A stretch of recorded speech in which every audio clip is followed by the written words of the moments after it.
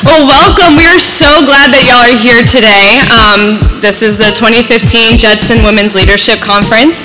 My name is Lauren Judson, and I am one of the co-founders and the vice president for the JCI Foundation. We're a nonprofit organization that develops creative programming to inspire, nurture, and educate young women, just like yourselves, to become leaders both personally and professionally. So we started the foundation in 2012, and this was 2 years after I lost my parents in a plane crash. They spent most of their life work helping other people and furthering education and also women's leadership. Let me ask you this, what would happen every day if you woke up and embraced each and every moment fearlessly? How would that feel? What would it feel like if you woke up every day and took advantage of each and every opportunity in your life fearlessly? What if, for example, we embraced failure and loved it and believed failure was awesome because inside of failure we grow. Inside of failure we learn to recover. What if we embraced those things in a fearless way? Would it make us better? No question it would make us better. Acting like you have the business before you have the business.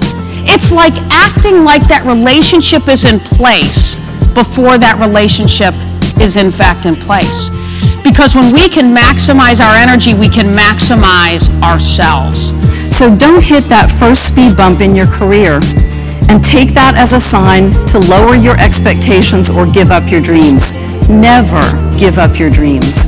Keep moving over those speed bumps and take it as a sign that you are on the same road as so many of the women before you. The women who dared to imagine, who fell down and got up, who pushed through adversity, and who came out stronger on the other side. And at AT&T, we work hard to help women hang on to that ambition because we know that having the right talent at the table, both men and women, is critical to our success and growth. And go get it. The possibilities are absolutely endless. You can achieve greatness. It's up to you to make it happen. One of the biggest lessons that I will give you is to focus on things that are small enough to change, but big enough to matter.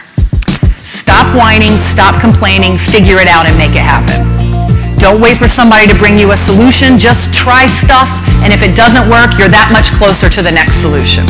I will tell you, you have to be at a point in your life as often as you can where your pride in what you are a part of and your gratitude for what you have the opportunities to do exceed your concern over what others think of you. But whenever you have choices, you have power. Whenever you have power, you have more privilege. And when you have more privilege, guess what? You have a greater responsibility to give back. Very, very rare. People want to reach out, but they very rarely ask you for something. And it's interesting because when I'm connecting with someone, I'm always listening for the ask. I'm always listening for how I can help because I love helping. Much like your personal values, it's your code of conduct. And when you start identifying what you stand for, is what you should be living every day. Where this starts going back to the brand is, and yourselves, is be authentic. Don't pretend to be something you aren't. You are only control of you. No one else is. No one in your job is going to look out for you. Only you are in control of your career and who you are. I think women have less ego and are much more resilient to just fight and do whatever they have to do. So just don't forget that, I would say. They proved that the leaders who served their teams and organizations best produced superior performance results. For 20 years, my leadership philosophy was summed up in these words. I am a leader who thinks like a man, acts like a lady, and works like a dog.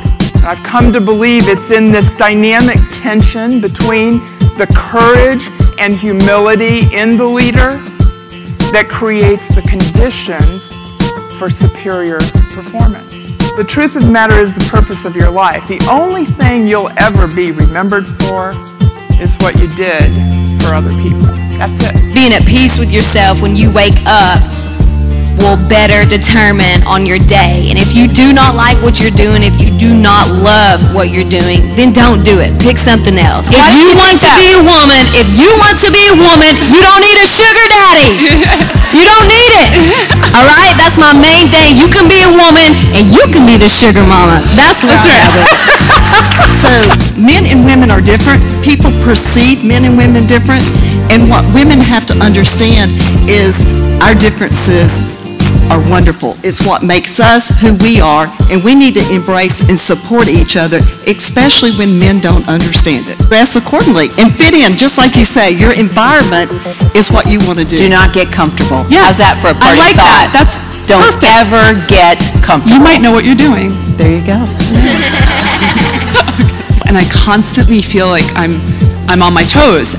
For someone like me, that's what I want. I want to be challenged all the time. I don't want to be in a job where it's rote. You know, that works for some people. That person is not sitting in the seat. How's that? You got to work both angles to kind of get ahead.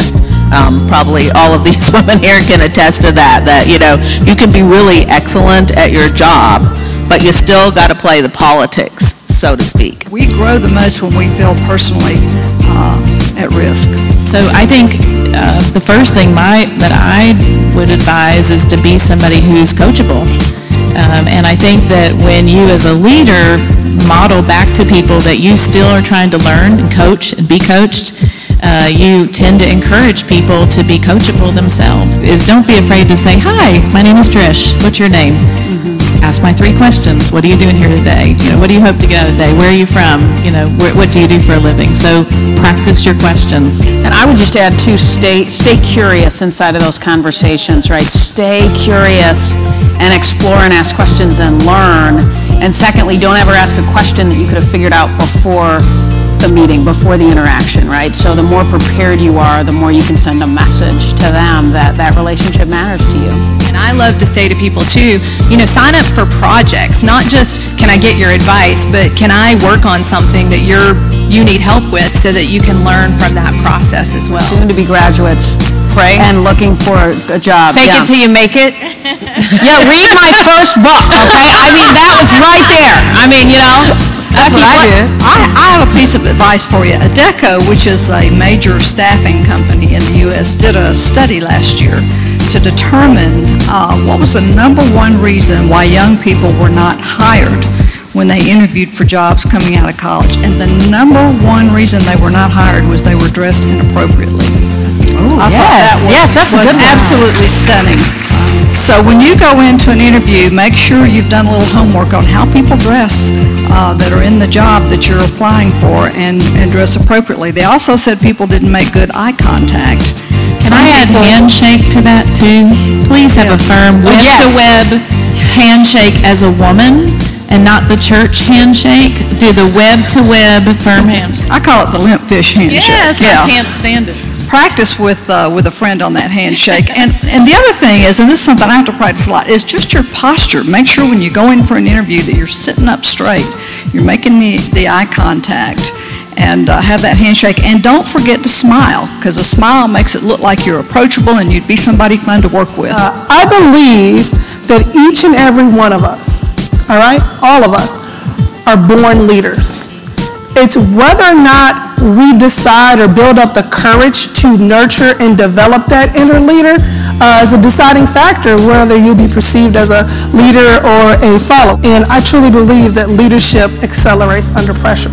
You have so much control in your life and your destiny, and you can't let the opinions of others put you in a box and limit yourself. When God created you, He created a designer original, right? So why waste your time being a knockoff of someone else when there's such greatness already in you? So take the time and develop that. So whether, it's life challenges or through formal training, welcome it, nourish it, and watch it grow. Thank you for your time. This girl is on fire!